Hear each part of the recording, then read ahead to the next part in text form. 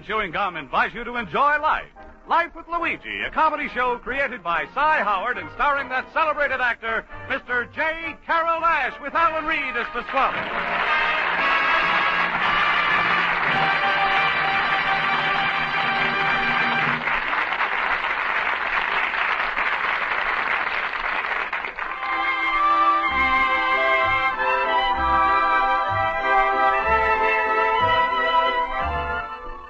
Friends, as you know, millions of people all over America enjoy chewing Wrigley's Spearmint Gum every day.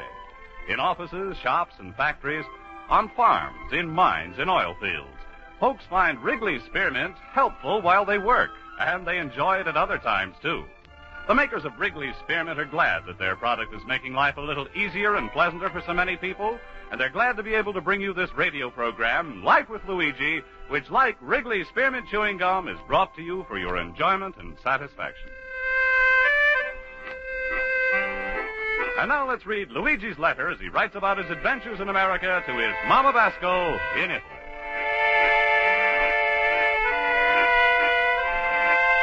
Dear Mamma Mia, there's a one big thing about America, and that's the ways that they got for doing a business. I remember when I was the first to come here, was a big sign, and it's a say, buy now, pay later. Well, I'm about to right away, but there was a big trouble. They don't want to wait till late enough. I'm about the food mixer, toaster, electric clock, oven, and a percolator. Then there came a time for the first payment. And Mamma Mia, Amma had the emptiest kitchen in Chicago. But still, Amma got used to these things. And when Amma got the money later on, Amma bought them. And that's America. Everybody is buy everything. Yesterday, Amma had a headache, so Amma went to the drugstore for a little box of aspirin. After a half hour, Amma bought the searchlight, the 2 package of pipe cleaners, 30-foot of plastic guards, and a hose, and the 89-cent special lunch, because we were walking around so much, Amma got a big appetite. There was only one thing Amma didn't buy, the little box of aspirin. Amma had no money left for this. But then, especially in the big department stores, you see smart business. If something don't sell for $2 in a bag in the basement, they push them up to the 4th floor. Raise the price to $5, and everybody is killing himself to buy. So I'm trying to keep my antique shop like a big store and be big businessman myself. And you should see me a little while ago when a lady is bought antique for $20, and she's say, would you accept my check? Well, certainly, madam. I'm do business just like a big department store. Of course, you got to identify yourself. Oh. Well, let me see what I have in my purse. All right. You see, I'm from California, and I don't have my driver's license or anything. Oh, say, this is a nice picture. Thank you. These are my 2 children standing with me. Well, it's a look like you, and if you say they're your 2 children, that's a proof it's you, so you identify yourself. Here, Anna, you don't have to pay cash. You can pay by check. And if you want, I take an installment plan. How's about? Oh, no, thank you. Well, here you are. And I've had just as much fun shopping here as I would at any big department store. Oh, well, thank you. And come again, please. Goodbye. Well, Mamma Mia, how's that? My first customer by check. I'm a big man, you know? Well, I could hardly wait to tell my friends in the night school about it.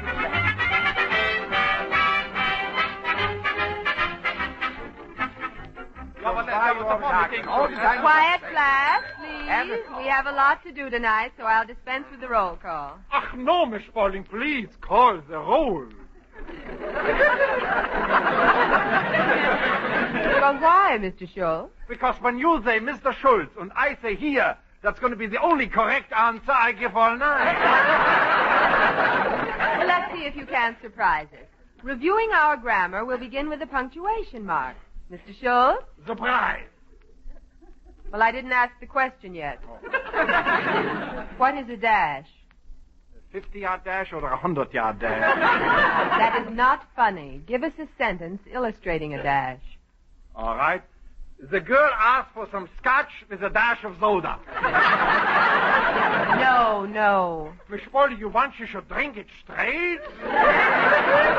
Mr. Basco, will you help me out? Sure. You want to pay cash or with a check? What? Or maybe you like a better installment plan? Heavens. Mr. Horowitz, can you answer the question? Miss Spaulding, if Luigi and Schultz couldn't, don't expect miracles from me. Miss Spaulding, may I tell you all about the dash, so we can be true with it? There he goes, a true blue Olsen. Mr. Schultz. That's quite all right, Miss Spaulding. I will just ignore the yes thing. Now, about the dash. A dash is used to show an unexpected turn of thought in a sentence. Very good. Now give us an example. Yeah. The judge sentenced 4 men to jail. John, Harold, James, and Jack. And they deserved it. Ooh, how sadistic can you get? That was excellent, Mr. Olson. Now, Mr. Basco, I shall repeat the sentence. The judge sentenced 4 men to jail, John, Harold, James, and Jack. And they deserved it. Now, where would you place the dash? Between a John and a Jack. No. Oh? Between Harold and a Jack? No. Between a James and a Jack? No. Himmel, it looks like Chuck is going to take the rap for the whole gang. That will be enough out of you, Mr. Schultz. And as for you, Mr. Basco, you simply... No, please, Miss Spaulding, don't be mad with me. I can hardly think of my lessons. Today, I made my first big business deal. I sold an antique, and it took a check in a return. That's a big step for me. Always, I had to have the cash to feel safe. But now, I'm American. I'm going to take a check. Don't talk so fast, Luigi. If that check bounces, you'll wish you were Italian again. That's not true at all, Schultz, even for a joke. Luigi, I know how you feel. I was the same way when I first came over. So congratulations, Luigi. And I hope you continue to learn so your business can increase 2-fold. My congratulations, too, Mr. Basco. I want to thank you, class. Right now, I'm feeling so good, all I'm want to do is spend the $20. Oh, Luigi, that's the worst you can do. No, the first thing a smart businessman learns is to have some money put away. So when a good buy comes along, he has the cash for it. Or a check.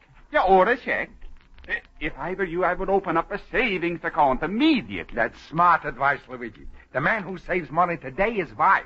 You mean I should take this at 20 and not celebrate? I should have put it away? Exactly. If you feel that money is extra money, put it in the bank. Luigi, even I agree with that. Today, the money you make in your paycheck is like salami. Yeah, the government takes a slice goes off for Social Security, another slice for the landlord, the gas, electric, telephone company, 2 slices for a sandwich, and if you got a slice left over for the bank, put it in quick before the dog gets it.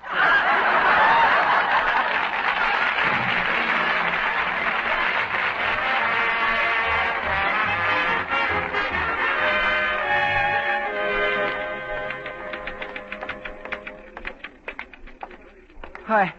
Excuse me, Mr. Banker Teller. I'm going to want to start the checking account. I'm going to want you should save my money for me. How much do you charge? Absolutely nothing, sir. The bank pays you. Huh? The bank is watching my money and then they pay me for this? That's our interest. I didn't know you was so interested.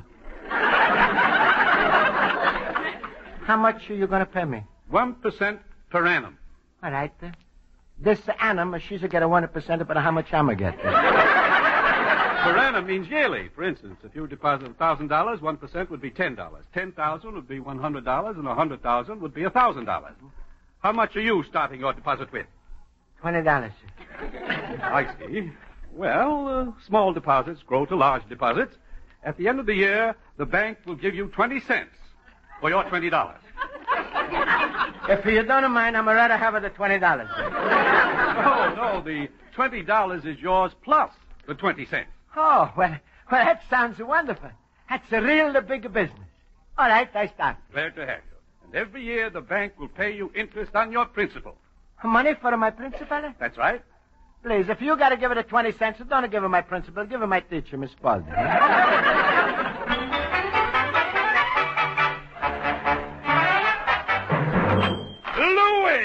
my friend. Hello, Luigi. Hello. Hello, Pasquale. Hey, Pasquale, I'm got a bigger surprise. Look at what I'm got. Bank book. Yeah. Luigi, when you find those things, you should turn it right over to the cops. No, Pasquale, this bank book is mine. Huh? Customers give me check for antique, and my night school classes advise me to open a saving account, and this is the book. Oh, so you've been taking advice from those paupers in your class. You buried that check in the bank, huh? Hey, what's the matter? Is there something wrong? Luigi, I'm not saying nothing, but if you want to jump off the bridge, who am I to stop you? I just want to say one thing. You ever see any millionaires in the bank? Well, I don't know. Millionaires, they look like everybody else. Let me answer for you. No. If a J.P. Rockefeller calls up a J.D. Morgan and he says, how's about a $2 million loan, what do you think Morgan's going to say? What? He says, I'll let you know tomorrow. Meanwhile, let me sleep on it. You know what this means? No. Means he's a keep his money in his mattress. It's obvious. Luigi, if I'm told you once, I'm never told you. Don't ever do those crazy things without asking me. I'm sorry, Pasquale. Maybe I'm not the smartest fella in the world, but I keep my money in a mattress. And I learned this from a hard experience. 25 years in America, you know, Luigi, I got the type of head that soaks up experience like a sponge.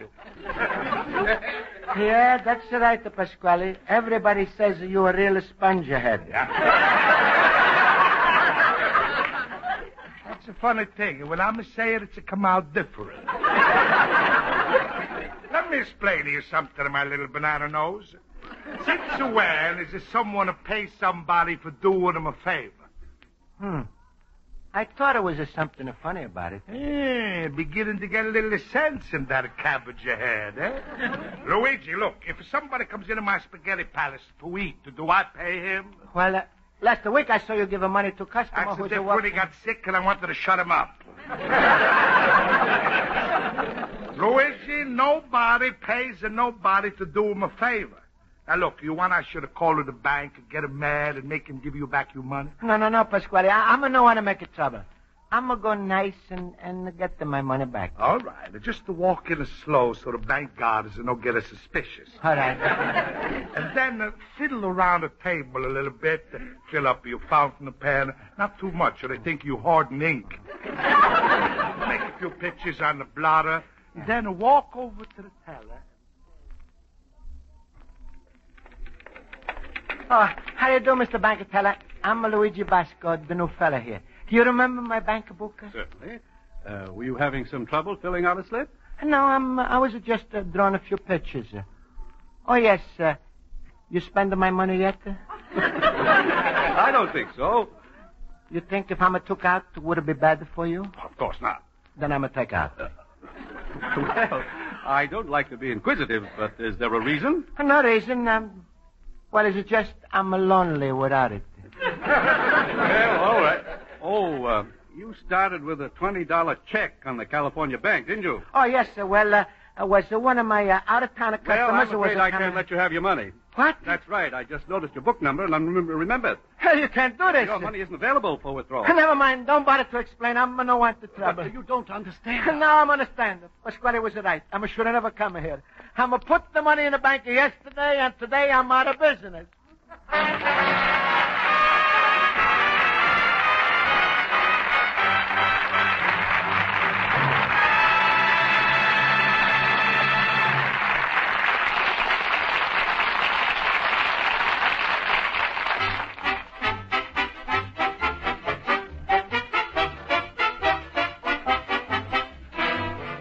Before we return to Life with Luigi, we'd like to mention the refreshment you can get from a stick of Wrigley's Spearmint Chewing Gum. These days, when you spend a lot of time indoors, your mouth and throat are apt to feel unpleasantly dry. Well, just slip a stick of delicious Wrigley's Spearmint Gum into your mouth, start to chew, and see what a difference it makes. The lively, full-bodied, real spearmint flavor quickly freshens your taste. And the chewing moistens your throat and helps keep your mouth feeling refreshed and comfortable. It sweetens your breath, too. So always keep a package of refreshing Wrigley Spearmint Gum handy. Enjoy chewing Wrigley Spearmint often, every day. Now let's turn to page 2 of Luigi Basco's letter to his mother in Italy.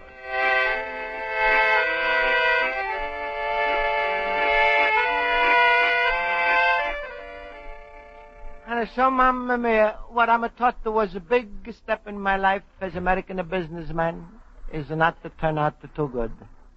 My trouble in the bank would have never happened if I'm not took a customer's a check. But anyway, I went to public library and I found out that in early American days was no credit in the stores. So I'm come back into my antique shop and I put up a sign. Is it say, Washington and Lincoln paid the cash, why can't you? But it's making no difference because no customers is come in. So I'm sitting in my store, ashamed to see Pasquale when my door is open up. Luigi, my fellow boob. Himmel, what's the matter? You got a face that would make a dachshund look happy. Schultz, I'm having trouble with the bank. Yesterday I'm putting the money like you told me. Yeah, yesterday you put it in. Well, today I went to take it out. 1 day later? Luigi, with you, cold cash don't even get a chance to warm up. Why did you take it out, the money? Well, Pasquale has told me Rockefellers no sleep on the bank, but he's got $2 million in a mattress. Oh, Luigi, are you verschimmelt? Why do you even listen to that, Pasquale? If he had his way, the government would close up all the banks and open up one giant mattress. Yeah, instead of the Marshall Plan, it would be the mattress plan. Yeah, but Schultz, Pasquale was right. I went to get back my money, and the man in the cage is saying no. Oh, that's funny. Schultz, you think the bank is empty inside? Luigi, I think it's empty inside your head. Then maybe you explain to me why I'm not getting my money. Yeah, but I wish I could. Luigi, why don't you go down to the bank and speak to the manager? The manager? Sure, every bank has studied the manager. Go down and ask questions. Yeah, but Schultz, you think this is going to make a trouble? Luigi, such a question from you? You are always saying, in America, a fella can go any place, do anything, ask any questions he wants. Hey, Schultz, I don't know, but maybe America's changed. No, Luigi, you have changed. We got the same laws as we had when you came here. It's up to you to keep them. Schultz, you're right. I'm going to go and ask you questions. In America, we ask you questions and we got answers. Sure. And I thank you, Schultz, for your help. Ah, that's nothing, Luigi. No. Smile, huh? All right. Good, sure, Luigi. Be like me. Always happy, always laughing. Oh. My rheumatism is killing me.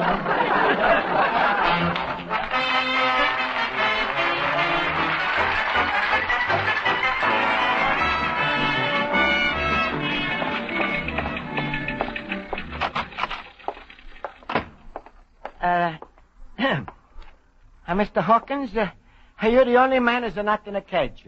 So you must be the manager. Yes. Won't you sit down? Anything I can do for you? Oh, I'm just the one to ask a few questions. How it feels to be manager of such a big bank, Mr. Hawkins? Oh, it's all right. You make a nice living? Well, the rewards are ample, I dare say. You dare say, huh?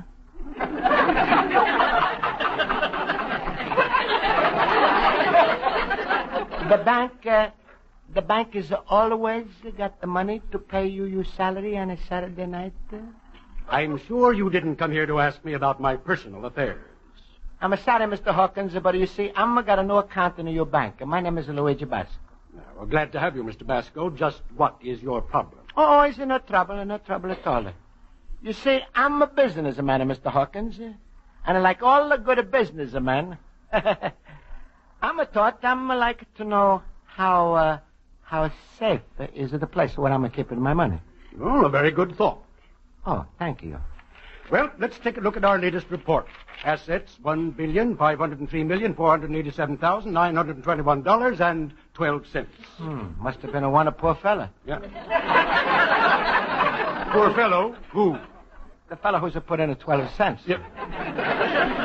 Look here, sir. For $20, do you want me to show you the bank's balance sheet? Please, I don't want to see nothing. I just want to know one thing. What do you do with my $20?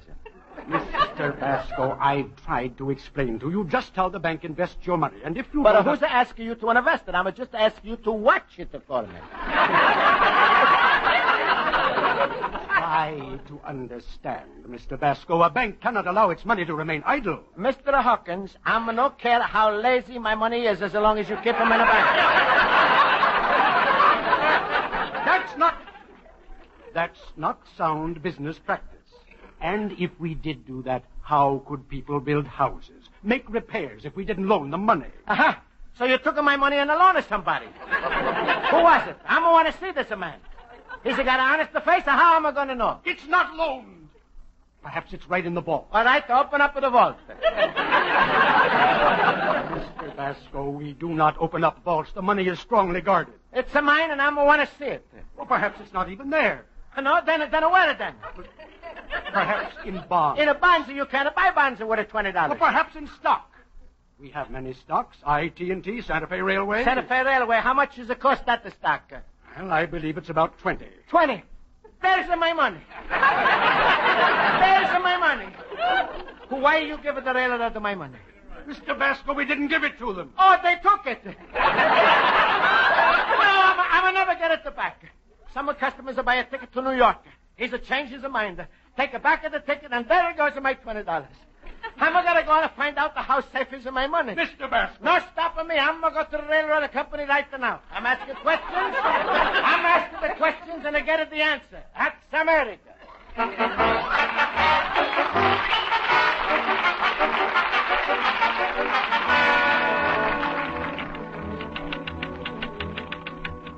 Mr. Basco, I've told you. The president of Santa Fe does not speak to people without appointments. Oh, well, he's going to talk to me. Just tell him it's a Luigi Basco fellow who's giving his railroad company $20. $20?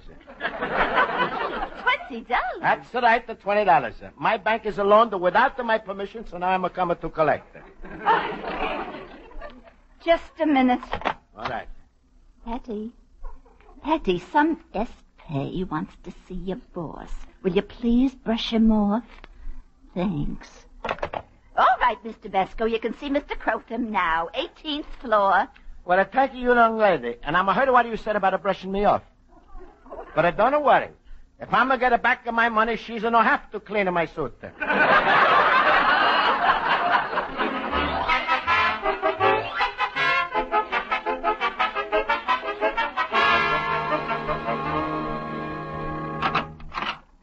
Come in, Mr. Basco. You've been out there 3 hours making a commotion. You're a very persistent stockholder. Here, have a cigar. Oh, a cigar, huh? Your wife was to have a baby? No, it's a custom. We like to be nice. How much should these cigars cost? $1 each. $1, huh? How you can do such a thing? Do what? If you're so poor, you got to lend $20 from me, you should smoke a cheaper cigar.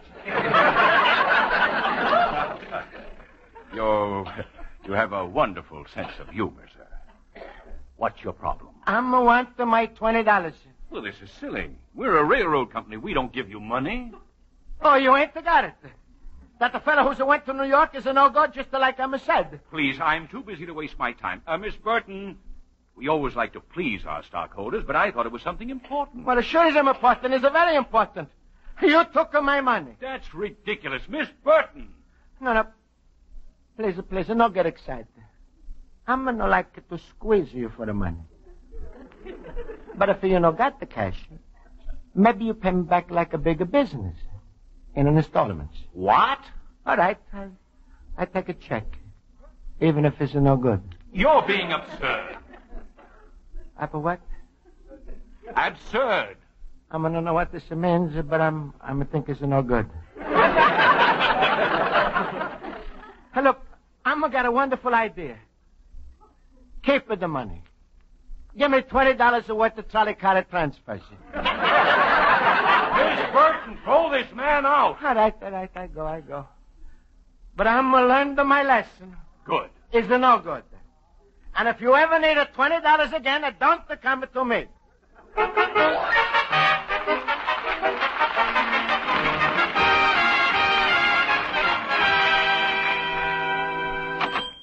Well, where you been? playing all day, Luigi. Staying closer to my apron strings, I hope.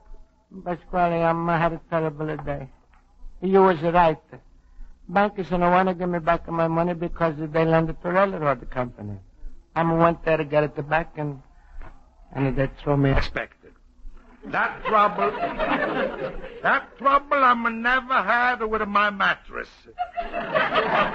Luigi, it's too bad, but you in the worst trouble of your life.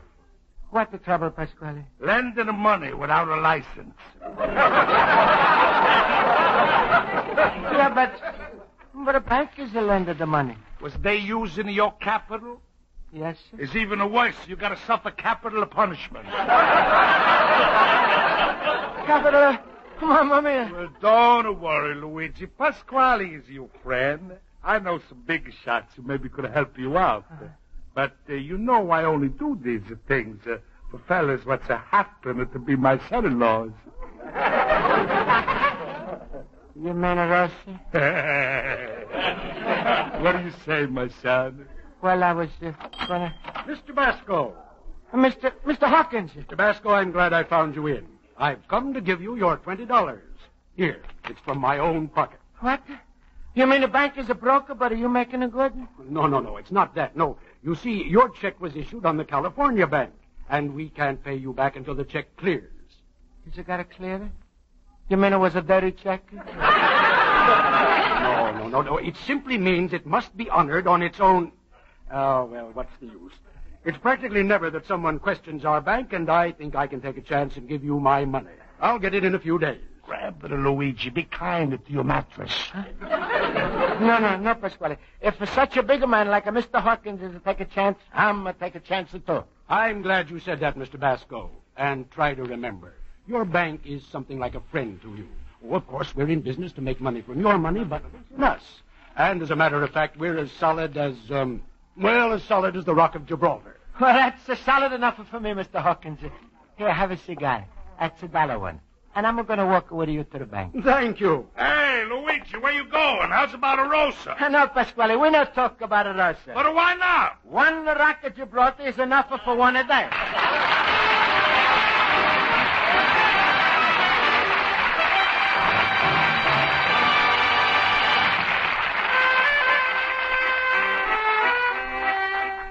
Well, Mamma mia, everything has come out fine. And I'm still going along with a big business. And I'm learned that the banks are a wonderful thing. Later on, I'm going to try to talk to Pasquale into putting his money into my bank. But was impossible. He's still want to keep it in the same place. I'm told him maybe somebody's coming in and steal it. But he's to show it to me, and I'm wrong. Mamma mia, you should have seen it.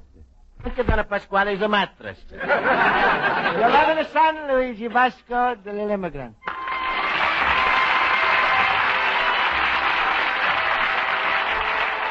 Friends, the makers of Wrigley Spearmint Chewing Gum hope you've enjoyed tonight's episode of Life with Luigi, and they want to remind you that wherever you go, it's a good idea to have a package of delicious Wrigley Spearmint Gum along with you. In this way, you always have a tasty, refreshing treat right at your fingertips to enjoy whenever you want. It's a friendly thing to offer Wrigley Spearmint to other folks, too. They appreciate your thoughtfulness. So carry a package of healthful, delicious Wrigley Spearmint Chewing Gum in your purse or pocket at all times. See for yourself how often every day you're glad to have some Wrigley Spearmint with you. The makers of Wrigley Spearmint Chewing Gum invite you to listen next week at this time when Luigi Basco writes another letter to his Mama Basco in Italy. Life with Luigi is a Cy Howard production and is directed by Mr. Howard. Mac Benoff writes the script with Lou Derman. J. Carroll Nash is starred as Luigi Basco with Alan Reed as Pasquale, Bob Convery as Schultz, Mary Shipp as Miss Spaulding, Joe Forte as Horowitz, and Ken Peters as Olson. Music is under the direction of Lud Gluskin. Bob Stevenson speaking. This is CBS, the Columbia Broadcasting System.